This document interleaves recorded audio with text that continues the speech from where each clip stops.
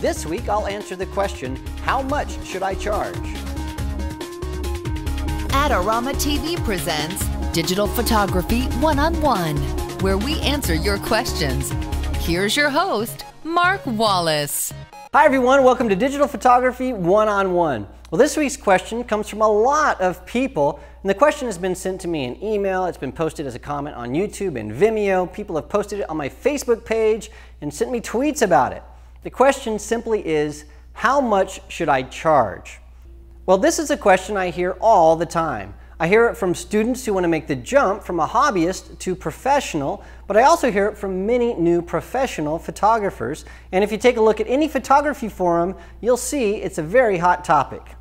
Well, before I begin, let me say that what I'm about to describe is not the only way to determine rates. And for full disclosure, the principles I'm talking about in this episode are the things we do here at Snap Factory. That's the creative agency my wife and I own here in Phoenix. These are not necessarily the views and opinions of Adorama, our sponsor, who have their own business practices. This is the way that I do things, and I'm happy to share them with you. Well, first, let's figure out what we're trying to do here. You want to know how much to charge, and you need to figure out your rates. You want to have fair prices, but you always also want to make a profit. So where do you start? Well, for a moment, let's forget about the fact that you're a photographer. Let's just say that you're in business and you have goods and services to sell. Now, the same principles apply to your business as the person selling widgets down the street. You both have costs, you both have supply, and you both have demand or lack of demand for your products. So what are the widgets that you're selling? There may be more to what you're offering than you realize. When you show up for a job and take a photo, what exactly does the client get out of the deal? Well, let's list a few things. They get your time, your experience, a standard of quality, your style, and media of some sort like prints or a CD. Now, of all of these things, the only constant is time. 1 hour of my time is the same as 1 hour of your time. An hour is an hour. But what does the client get during that hour? Everything besides time is variable and will change as you grow as a photographer. You're going to gain experience, your style will evolve, and the quality of your work will get better. Therefore, an hour of my time is not the same as an hour of your time to the client. They won't get exactly the same thing from that hour. So now let's chat about a very important concept, and that is the daily cost of doing business. What are your costs? You absolutely have to have an understanding of your costs or your business will not survive. So let's take a look at some of the most common costs. That includes salary, retirement, health insurance, income tax, unemployment insurance, social security taxes, business licenses, accountant's fees, sales taxes, shipping costs, shipping supplies, cleaning supplies, rent, water, gas, and electric bills, deposits for utilities, camera equipment, computer equipment, the cost of your nephew who helps you expand your computer network, self-promotion costs, educational expenses like Kelby Training and Lynda.com, subscriptions to trade magazines, association fees, expenses for attending Photo Plus or WPPI or Imaging USA, insurance for your studio and your equipment, accounting fees, bank fees, credit card processing fees, expendables like gaff tape and seamless paper and gels, and office supplies, phone, internet, and cell phone costs, travel costs, meals, talent, assistants, clothes, web hosting costs, ink and photo paper, software licensing, craft services, framing and matting fees, costs of independent contractors like makeup artists, hairstylists, second shooters at weddings, landscape companies, and real estate brokers. And as you can see, this list can get to be extremely long, and the one thing I didn't include on this list is time. Now, time is your most valuable asset. Never forget that. Now, it's a good idea to actually write down every single cost you have, or use a spreadsheet. You need to calculate your costs on an annual basis. Now, the best way to understand your costs are to track them over time using accounting software. Now, we use QuickBooks Online and absolutely love it. And the nice thing is, the longer you're in business, the better you're going to understand what your costs are. All right, now take all of your costs for an entire year and divide that by the number of days you plan to work. This is usually 250 days per year. And this is going to give you your daily cost of doing business, or DCODB. Now you have a realistic place to start when figuring out your rates. Now remember, this is the rock bottom number that you have to bring in every single day of work. And if you don't know what your daily cost of doing business is, then you should get cracking on your books. You have to know what this number is. Now, daily cost of doing business is going to be different for different people. For instance, if you're a married stay-at-home mom who shoots children's portraits, your retirement and benefits are probably covered by your spouse. And if you don't own a studio, your rent is lower and your insurance rates are different. You get the idea. It's different for each photographer. All right, well, let's put all of this together and figure out how much to charge. Now, for the sake of argument and easy math, let's say that your daily cost of doing business is $80. If you work an 8-hour day, you need to pull in $10 an hour just to cover the bases. Now, for the record, I hate figuring hourly rates, and I rarely charge my clients by the hour, and I almost always charge by a half day or a full day, and you'll see why here in a little bit. Well, now that you have your daily cost of doing business, it's easier to give a fair price. So if someone asks what you'd charge to come shoot for a day, you can use a very simple formula. And that formula is the daily cost of doing business plus your production costs plus your markup, and that will give you your rate. All right, well, let's put it together. Let's say our pretend client wants you to come to their location for a couple hours one morning and shoot their car collection. And while you're out there, why not throw in a family photo in front of the Ferrari? So how much would that be?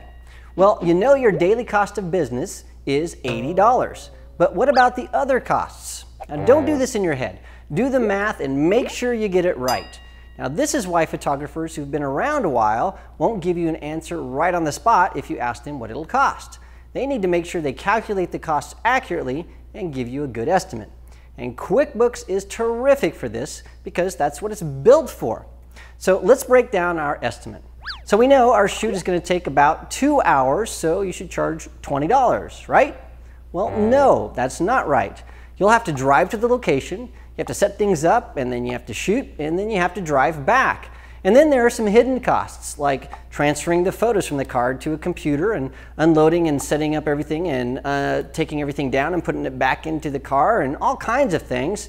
And so at the very least, you're not going to be able to book anything else for that morning, so you need to begin with a half-day rate.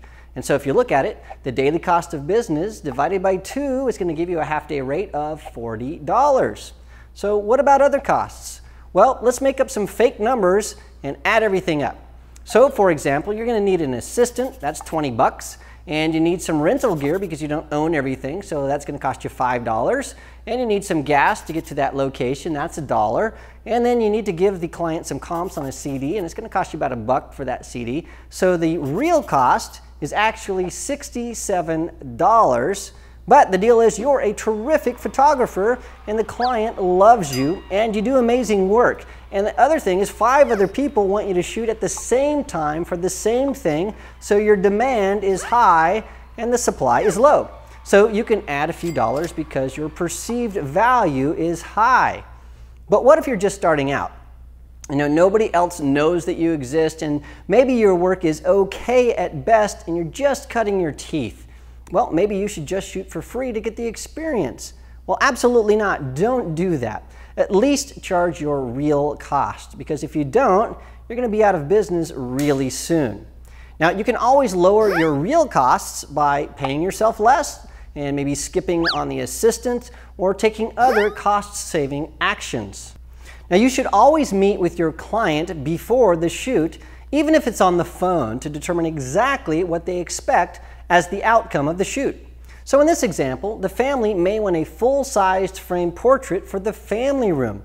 Did you include that in your estimate? And are you marking up what Adorama Pix is going to charge you to make that large print? And did you take into account the time you're going to spend in post-production getting the file ready for print? Are you considering paper and ink costs and mounting fees? It doesn't matter what the expenses are, but make sure you track those because it's very important for determining your costs. Well, that model works best for most photographers, but what if you're a commercial photographer and you need to charge for licensing fees? If you shoot for a commercial client, your rate structure is going to be almost the same. We're just going to add one little tweak. So it looks something like this. Daily cost of doing business plus production costs plus post-production plus licensing plus your markup equals your fee. Now we normally bill post-production as half-day increments depending on how much work we have to do, or we contract graphic designers and retouchers to do the work for us and then just pass the bill plus a small markup onto our client. Now licensing images can be a little bit sticky, and so what we do is we use a very simple formula for figuring this out. We ask our clients to show us the numbers of the total media buy, and we use a sliding scale. The larger the buy, the smaller the percentage. So let me explain using some hypothetical numbers. Let's say the client is buying advertising in 4 magazines, 1 billboard, and 20 mall banners. Well, the total media buy is, hypothetically, $40,000. So we charge a percentage of that amount. So for the sake of argument, let's say that percentage is 10% because it's a mid-sized campaign. So our licensing fee is then $4,000. But let's say it's a small client and they're just going to buy an ad in the local newspaper for $300. Well, our percentage would grow to be 20%, but the cost would only be $60 for that client. Well, let's go to the other end of the spectrum. Let's say our client was huge and the media buy was $1 million, or maybe even more than that. Well, we'd charge a smaller percentage, somewhere around 3%, but our licensing to the client would be $30,000. Well, we like the sliding scale method for determining licensing. It's easy for the client to understand and it's easy for them to put into their budget. Now, what the actual percentages are and how long the images are licensed are things we look at very closely, and they're a part of our corporate strategy. Now, I can't share specifics, but you have enough information to understand the principles and then put those principles into effect for your specific business. Well, I hope this gives you a start on determining your rates and making sure you have proper pricing. To get solid advice for your specific business needs, I suggest you do a few things. If you don't have a grasp on basic business principles, then get some help or take some classes. For example, do you know what ROI is, and do you know how economies of scale affect your buying power and pricing? Do you know what depreciation is and how to calculate it? Do you have an EIN? Well, if you're unsure about any of these things, you should get some help from a professional number cruncher. Here are some other tips. Hire an accountant to help you get started. Use QuickBooks to track everything. Always have a written business plan. Join Professional Photographers of America and enroll in Studio Management Services. It's business school for photographers, and it's worth it. Read industry magazines like Picture Magazine, PDN, Communication Arts, and How. Now, this video is by no means extensive. You'll need to do the work to fully understand the business you're in and set appropriate rates. Now, the other thing is you're going to be tweaking your rates until you retire. It's also worth noting that you should also have a very solid understanding of marketing. You should know how to calculate your ROI, or return on investment, for everything you do. This is going to help you fine-tune your business and stop doing things that make some money for those that make lots of money. Well, thanks so much for joining me this week. If you have a question about photography, you can send it to me at AskMark@Adorama.com. Also, make sure you check out the Adorama Learning Center for more articles about photography, as well as all of the past episodes of Digital Photography 1-on-1. Thanks again, and I'll see you next week. This episode is brought to you by AdoramaTV. Visit the Adorama Learning Center, where you'll find photography tips and techniques, links to the gear used in this episode, and related videos. For all the latest photography, video, and computer gear, visit Adorama.com. And the next time you're in New York City, visit our store, located on 18th Street between 5th and 6th Avenue. Well, you'll need to know what, sorry, dang it, sorry. You know what, sorry, darn it, sorry. First, let's figure out what we're trying to do here. Digital Photography 1-on-1 is written and produced by Snap Factory. For more information about our workshops, visit snapfactory.com.